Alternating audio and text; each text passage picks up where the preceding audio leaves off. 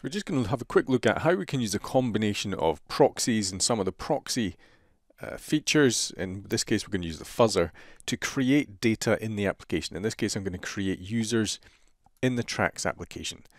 So I'm running tracks from a Bitnami machine, got tracks running here.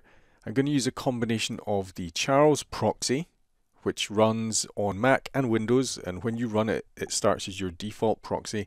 And we're going to use ZAP, which is a security test tool, the OWASP ZAP Proxy, which runs under Java, so you need to have a JRE installed. You can download this from the OWASP ZAP website, and it runs happily on Mac and Windows as well. And also I'm going to be using the Foxy Proxy standard plugin for Chrome just to make it easier to switch between proxy settings. So let's get started. So I'm here logged in as the admin user in Tracks. So what I'm going to do, let me just clear this, is I'm going to create a new user. So sign up new user, just to check whether this works. So let's call this guy Bob55. I'm not sure what I've created already, so let's not call him Bob, let's call him Alan. 1, 2, 3, 4, that probably exists. 5555. Alan5555. And I'll do password Alan555. Confirm password Alan555. Sign up successful for that user. Let's just double check. Let's not take the application's word for us. So 192.168 tracks login, and it was Alan555, Alan555, login. There we go. So it's created that user. What I want to do then is see whether I can take that post request that created the user and I can amend it to have a different user. So I'm going to go Alan5556 as the user ID, execute that. It's giving me a 302 back. It said it's created it. So we had 225 users in the system there. We've now got 226. Let me just check in the incognito window. 192. So that was Alan5556 with the password Alan555. Sign in. There we go. So we've got that user created. So what that means is I can use the GUI to send a create message, which I can capture in a proxy, and then I can edit and resend. So that means that the authentication token in here and all the cookies that are in here work fine for the next request. So I could in here just keep composing and editing a new value. What I'm going to do is I'm going to use the ZAP proxy. So with the ZAP proxy, when it installs in Windows, sometimes if I run the zap.exe, the GUI is a little bit unresponsive, so I tend to run the zap.bat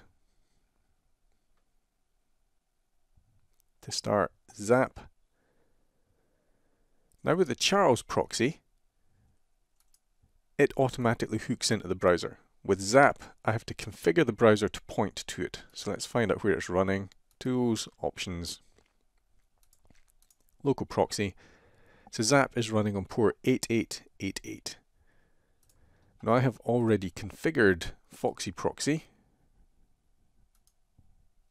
to have a proxy running on port 8888. So I will left click, use proxy localhost 8888. So now if I do a refresh here, there we go. So that's showing up in OWASP ZAP now. So I'm going to do the same thing and set up a user. So let's call this Alan8888 with the same password. Sign up. Sign up successful. Incognito window. So that was Alan888, Alan888. Sign him in. There we go, he's signed in. So what I'm going to do now is I'm going to fuzz this request. So I select the request here. This is the request that we sent through. You can see it there. There's the username Alan888. And if I go up to Tools, Fuzz, I'm going to choose the post that we did to select this. Now in the fuzzer, I'm just moving this over because I'm going to create some data. I will select which fields I want to fuzz. And in this case, I'm just going to select the username field. I'm going to say add a fuzz location for that. And I'm going to replace that with one of the strings that I enter in here. So what it's going to do is, given a list of strings, which are going to be the new username, it is going to issue a new request for each one of those strings and repeat this request, but replace Alan888 with whatever string I have in here. So say I write Alan8889, it would replace that in there. I'm going to create a bunch of users. How many should we create? Well, one of the easy ways of creating data is in a spreadsheet. If I select that I've copied this in, if I select this and drag this down, you can do this in pretty much any spreadsheet, it will automatically increment them. So if I copy and paste this now, we've got 22 new users there. I'll just add them in here. There we go. So in theory now, I should be able to say, use this string payload. There it is. Okay, that's the field we're going to fuzz. Now I want you to just start fuzzing this. What are the options? So I'm going to add a little delay of 1 second between each request because that will help the system cope. Then start fuzzer. We should start seeing the results come through here. So now it's making a request every second. Now if I hadn't put the delay in, some of these requests would fail because the system isn't responsive enough to handle that many requests coming through. But with the 1 second request, I'm creating all these users. So let's have a quick look. This is the original request. This is what I've just sent through here, Alan8889. This request, Alan8890. And in the response, we're seeing that it's created the user and it's telling us what page that is on. So in the main system, we've currently got 227 users last time we refreshed it. So if I refresh this again, we've now got 249. Now 249 minus 227 is the 22 users that we've created.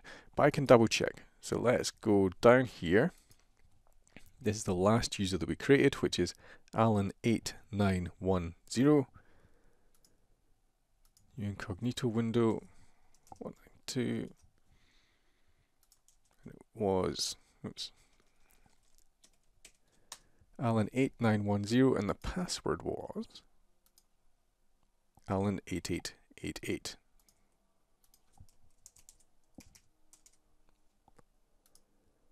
There we go. So I created a whole bunch of users by using the fuzzer in a debug proxy. That can be quite useful for setting up test data. I could create projects like this. Now it's not automated, but I'm doing it manually. I'm supporting my exploratory testing. When this approach works in your application, it's very, very useful.